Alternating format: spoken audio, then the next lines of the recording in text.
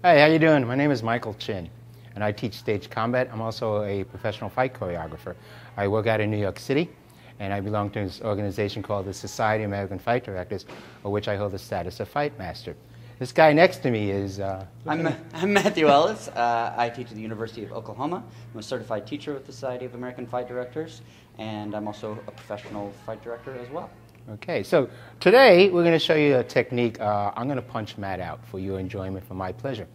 We're going to do it. I'm going to show you how we do it on stage. Then we're going to show you how to do it on film.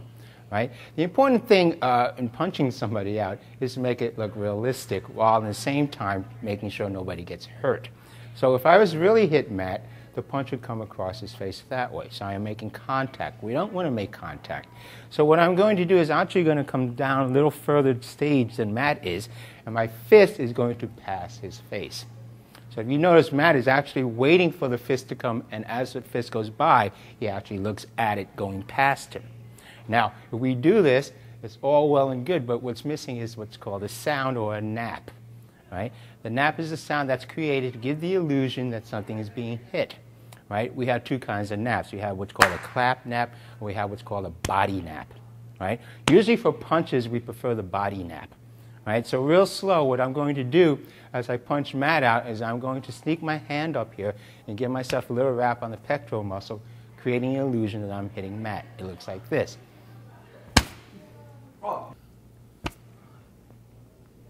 That's how we do it on stage, right? If we're doing it on film, we don't need to make the nap because everything is edited in later. It's called what do you call it? Looping, right? Or ADR or Foley. Very good, thank you, Matt. It's called Foley. So you will have a Foley artist creating the sound.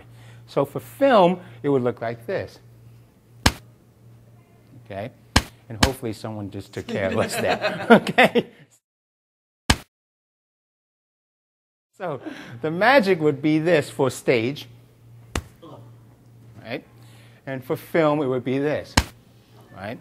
So you guys are in the prime seat to see how this works. Let's turn it around now. Suppose the audience was behind us, right? And you guys are now in the wings. So as you throw this punch, you notice I don't get anywhere close to Matt's face, right? There's a good 4 to 6 inches. And because on stage, and primarily in film, everything is flat, so depth perception is not a problem. You can't tell that my hand is actually 6 inches behind my other one, right? So if that's the case, why do we have to endanger our partner? We don't need to. So we don't ever need to get any closer than 4 to 6 inches, okay? That holds true for both film and stage. So if we were on stage, it would look like this, right? I don't want the audience to see me make the nap, so as I hit Matt, my hand falls down. So the audience doesn't see the nap, but they do see this. So all the stuff you've seen is fun, but there is a safety issue. So if you ever decide to do this, go slow, take care of your partners. Anything else, Matt? Thanks. Thanks.